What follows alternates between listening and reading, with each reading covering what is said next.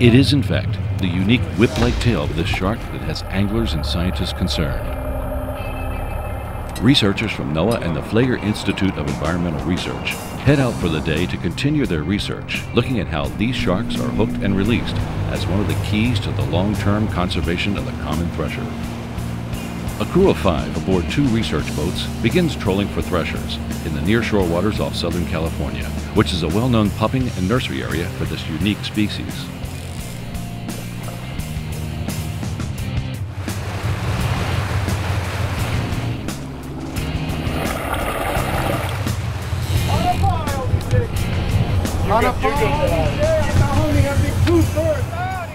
The thresher shark family is very unique in that they have this elongate caudal fin lobe, which they use to stun small prey items, which they come back and subsequently forage on with their small subterminal mouth.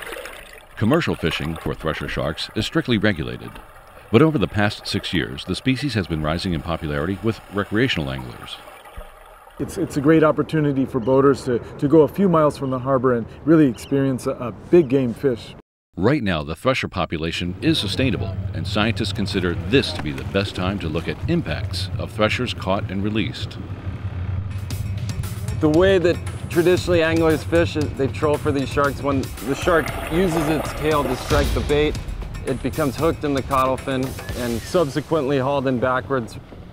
Like most pelagic sharks, the thresher shark is obligate ram ventilator, which means it needs to swim forward, passing oxygen and water over the gills in order to breathe. It's almost a foul hooking type of fishery, and so these animals are put under a lot of stress and strain as they reel them to the boat in backwards or in reverse, if you will. And so that we estimate prior to this research that there could be a significant mortality rate with that type of fishing. And so our research was launched to look into what actually is that survivorship rate or that mortality rate. A large heavy lure baited with 2 large J-hooks can be trolled around the nearshore areas and deep canyons here in Southern California. When the animal is captured, we fight it in the same standard method and way that it's being fought by anglers here. The shark is then measured and tagged with a satellite transmitter. The transmitter provides data on whether or not the shark will survive the angling event. You know, the data has given us some indications of the level of stress put on these animals by these techniques. Our research shows that if the fight time exceeds 85 minutes, that 100% of the animals that we fought longer than 85 minutes and tagged died.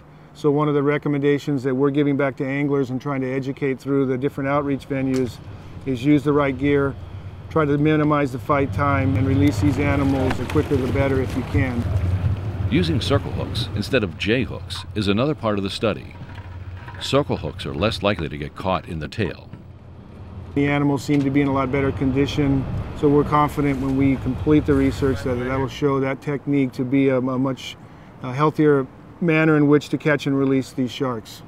Improvement of gear and making recommendations for best fishing practices are steps towards increasing survival rates for released threshers. One of the goals of the project is to have a sustainable fishery both in the commercial and the recreational side, and I think the anglers that we've talked to and we've worked with, they want that goal as well. Like I say, it seems to be at a population level where if we do things right, we can have this fishery year after year and provide good sport as well as table fare in a sustainable manner.